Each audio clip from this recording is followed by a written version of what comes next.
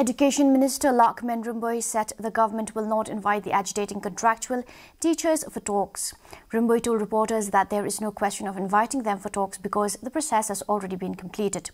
The contractual teachers under the banner of the Meghalaya Government Lower Primary Contractual Teachers Association have been staging an indefinite hunger strike for the past 14 days to demand the hunger to reinstate their services.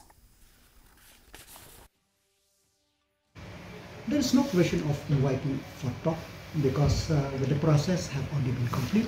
And as I said time and again, it is the policy of the government, and the government will not turn back on this policy.